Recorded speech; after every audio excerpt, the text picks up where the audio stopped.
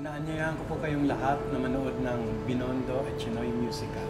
Isang kwento na nagpapatunay na ang pag-ibig, magkaiba man ng lahi, ay may forever.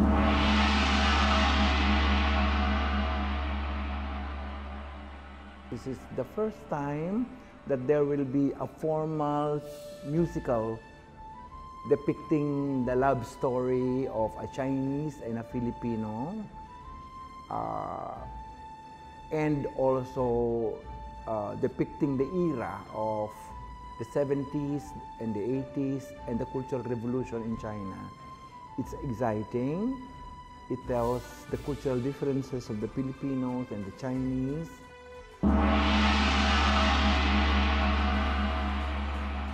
This is a landmark musical theater piece about Filipino-Chinese relationships, Filipino-Chinese culture and traditions. And it's going to be really beautiful for you to watch. And we'd like to, again, I would like to invite all of you. Sana ho makapanood kayo kasi magiging magandang-maganda po para sa inyong lahat ito. This is a musical that's exciting, that will combine the character of the Chinese and the Filipino in one. The Tsinoy is a big treasure in Philippine history. And in here we will see how Chinese and Filipino culture and character clashes or combines. I would like to invite you to this play directed by Lamanagan with music by Von de Guzman and a cast of some of the brightest stars in Philippine musical.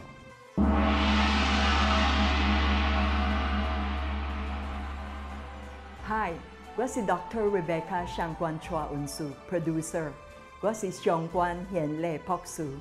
在今年6月29到7月初8，有2个禮拜，在 Soler 劇場，我要演出 Binondo 歌劇。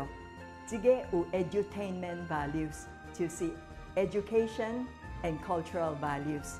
在這學校，我會和您 behind the scenes 有 free workshops，多謝您幫忙。多謝您的 support。